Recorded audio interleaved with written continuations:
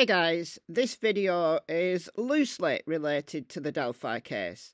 It's certainly inspired by it, although we're not actually going to talk about Richard Allen or Abby and Libby or any particulars to do with that case in this video. Anyhow, the reason why I'm doing this video though is because lots of people still don't believe that Odinism is potentially the reason why Abby and Libby were murdered. They think it's ridiculous that Richard Allen's defence ever believed any of this, that they're crazy. Other people have said, well, Abby and Libby were white girls. Why would white supremacists wrapping up their hatred in an ancient Nordic religion, why would they kill two white girls? And the old Norse religion or paganism in general don't do human sacrifices, so it's just nonsense. So I've got a couple of articles to share with you,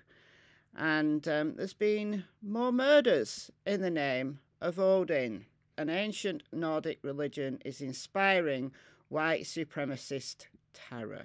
3 men in Virginia wanted to start a race war. They planned to rob a jewellery store and use the money to stockpile guns, ammo and explosives. Then they would charge into churches and synagogues, slaughtering as many people as possible in the name of their religion. The man in Kansas wanted to kill as many Jewish people as possible, so he drove to 2 Jewish centres where he shot and killed 3 people, all of them Christians. He told the court that sentenced him to death that he had mistaken his victims for Jews. I wanted to kill Jews, not people, he said. Across the country, in Spokane, Washington, another man plotted to kill President Barack Obama. Prosecutors said he planned a final solution, a battle that would ultimately be won by stealing nuclear material for dirty bombs or flying hijacked airplanes into buildings. These men, and probably thousands more of them across the United States, share a common religious ideology.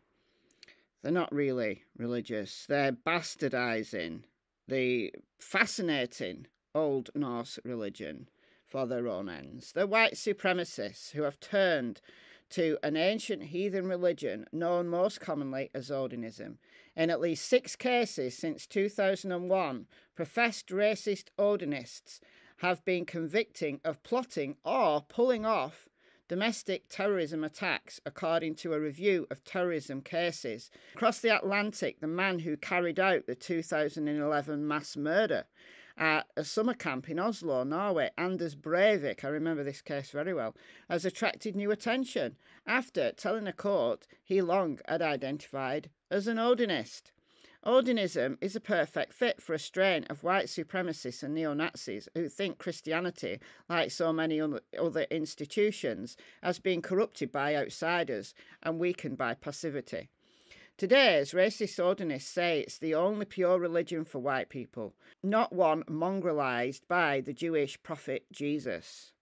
And according to Patrick Westfall, polar bears don't breed with black bears. Okay. They see themselves as warriors, ready to reclaim America for the white race and fight against a white genocide driven by Jews that has left the greatest country on earth in tatters. Odinism is undergoing a renaissance, said Brian Levin, director of the Center for Study of Hate and Extremism at California State University. It's now a great time for Odinism because it fits into this historical narrative about European cultural greatness and a connection between whiteness and nationality. Odinists worship, and I use that term loosely, ancient Norse gods such as Thor and Odin. They typically wear pendants of Thor's hammer around their necks and meet for rituals in the woods where they drink mead from a communal horn, read ancient poetry and occasionally slaughter animals in sacrifice to the gods. For many white supremacists, Odinism's motif of revenge and action resonate far more than the values of Christianity. Well, you know, Brad Holder was thrown out, got his patch taken away by Westfall because he was going to church. Oh no, you got to be one or the other. which was their religion of choice. They believe they are fighting a battle against white genocide, and love thy neighbour just seems weak next to a religion that rewards warriors for fighting and dying for their noble cause. Turning the other cheek and it's all going to be okay isn't the answer for a lot of people who are turning to Odinism. Okay, said Daniel Burnside, a white supremacist Odinist from Potter County, Pennsylvania, who is raising his 7 children in the religion. They're looking for the idea of, do you want to be the nail or do you want to be the hammer? Odinism was spread in the US throughout the 70s and 80s by devotees, including Else Christiansen, a Danish immigrant who travelled America, setting up Odinist groups in prisons. She preached that America will never become strong again until it regains its national and racial pride, and that the only cure for America's spiritual sickness is Odinism. Just as the vast majority of the world's 1.6 billion Muslims or 2.2 billion Christians reject hate, only a tiny slither of adherents to heathen religions, such as Odinism, subscribe to a white supremacist worldview. Nonetheless, racist far-right domestic terrorists have accounted for a significant portion of the terrorist attacks across America in the last few decades, and experts warn that these groups are flourishing in 2017's divided America. So this is from 2017. You don't see an Odinist church, but it's really prevalent. Downtown Centralia, Illinois, a once thriving coal mining town, lies all but abandoned. Rain pelts against the windows of shuttered discount stores and soaks a mural of Elvis and Marilyn Monroe on the wall of a long-closed JD's Music Emporium.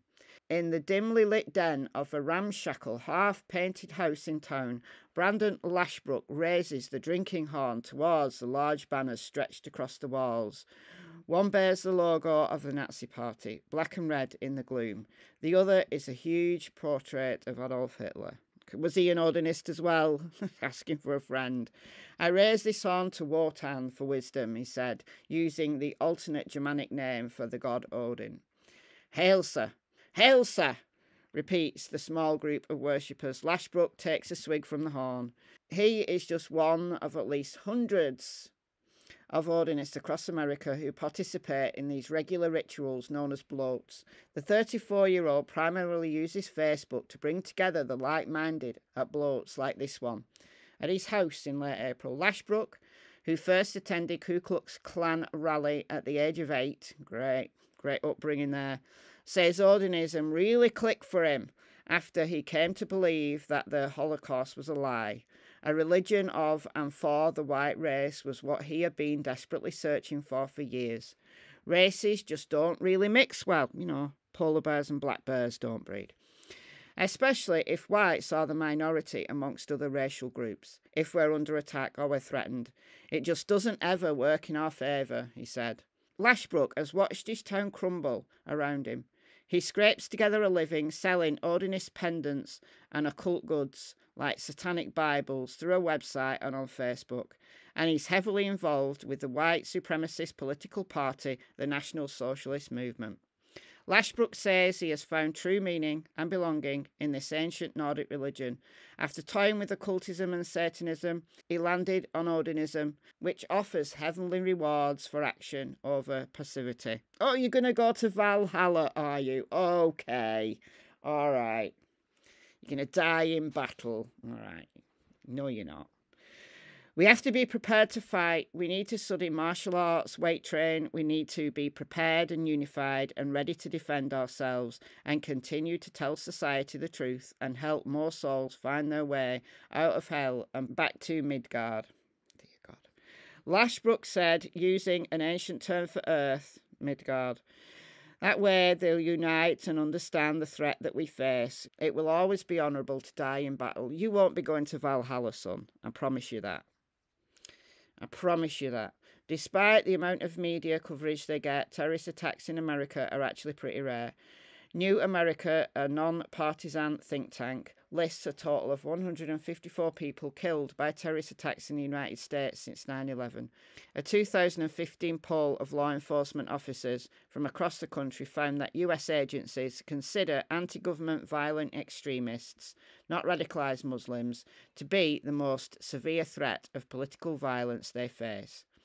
Any belief system that drives people to consider killing innocent civilians should be high on the minds of law enforcement, said Lowell Smith, a former probation officer who spent 15 years working with white supremacists across America. Just because that religion isn't mainstream doesn't mean that the next terrorist isn't out there plotting an attack in the name of an obscure god. It only takes one of these guys, Smith said. It only takes one. Praise Odin, pass the ammo. Fraser Glenn Miller needed a new way to connect with other white men. He had tried launching white supremacist magazines, but they flopped. A local chapter of the Ku Klux Klan he founded had fallen apart, and he'd been ostracized from the movement for ratting out some white supremacist to get himself an easy prison sentence. Wow. Frustrated and in need of venting, Miller wrote a rambling autobiography called A White Man Speaks Out. In it, he tested a fresh appeal to the community that had shunned him. He pledged his hatred to a new god, Odin, the ancient Norse god of war and death. Odin was noble. He wasn't a racist. Odin, Odin, Odin was the battle cry of our ancestors. Their light eyes ablaze with the glare of the predator, Miller writes in his sacred... Jesus. And Valhalla does not accept Negroes. Okay, all right. There's a sign over the pearly gates which reads, whites only, oh glory days. I don't think Valhalla has pearly gates. I don't think they do, but I've never been there, so... Not many people bought or read Miller's book, I don't know why, which was self-published in 1999, but his writings took on a new meaning on April 13th, 2014.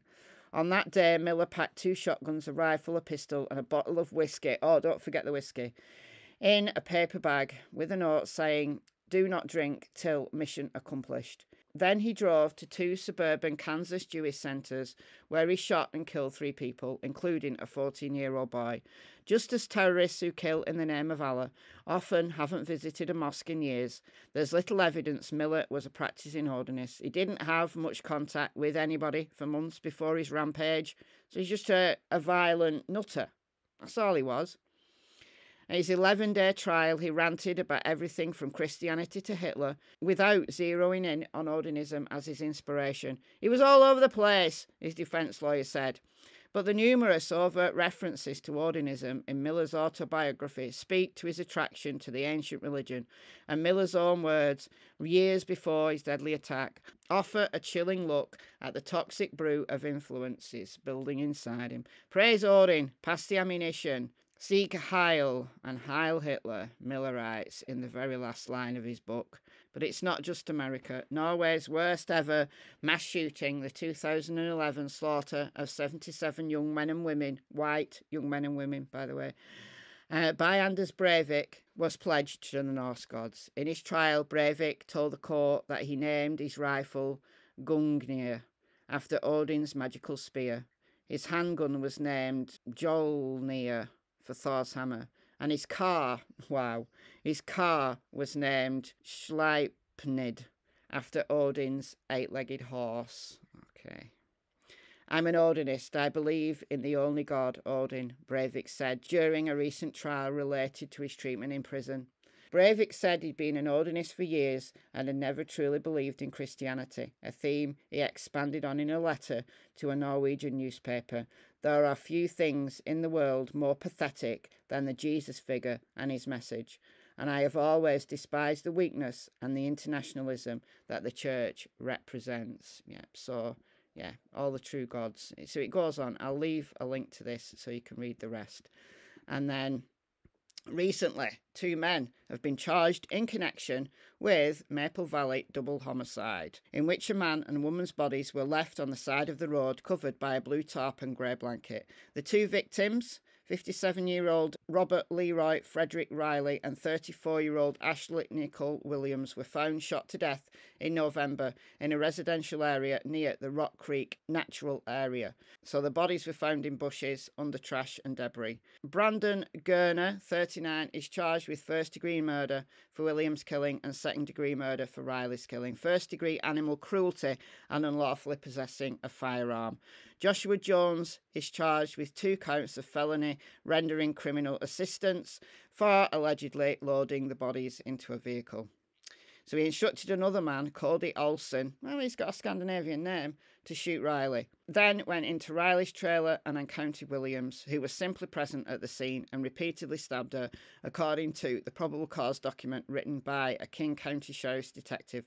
An autopsy found she had over 20 stab wounds and she was shot twice.